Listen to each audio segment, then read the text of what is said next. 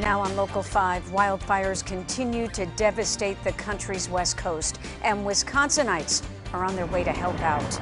Good evening and thank you for joining us. I'm Michelle McCormack. Tom Zalaski has the night off.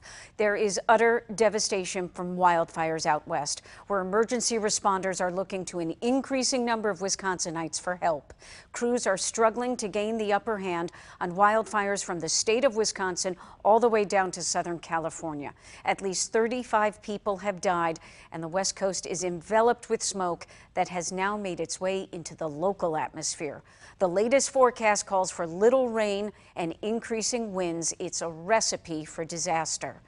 As you can imagine, many need help. Local 5's Rhonda Fox shows us how some of our state's first responders are helping out. It almost looks like hell on earth.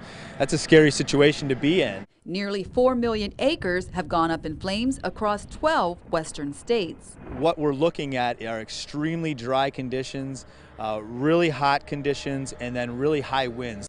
As these deadly wildfires continue to burn across several western states, help from Wisconsin is on the way. We had quite a few students go out this year, whether it was South Dakota, Wyoming, Idaho, so all those states where they have high fire occurrence in these summer months. So we currently have several staff working on fires in California, Colorado, and Oregon.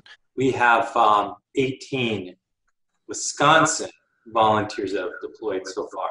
As these blazes burn through towns, thousands are left with nothing but scorched houses, and Wisconsin is there to help.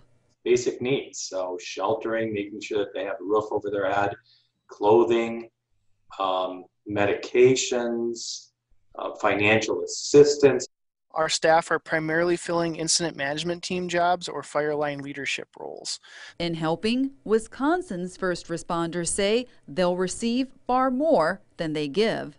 By going out west, hopefully they can bring that leadership expertise back to the state and help us become a better agency.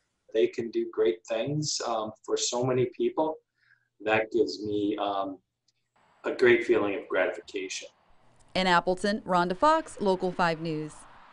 In 2013, Wisconsin experienced its largest wildfire in more than 33 years, the German Road Fire. This blaze consumed more than 7,400 acres. Clamping down on coronavirus.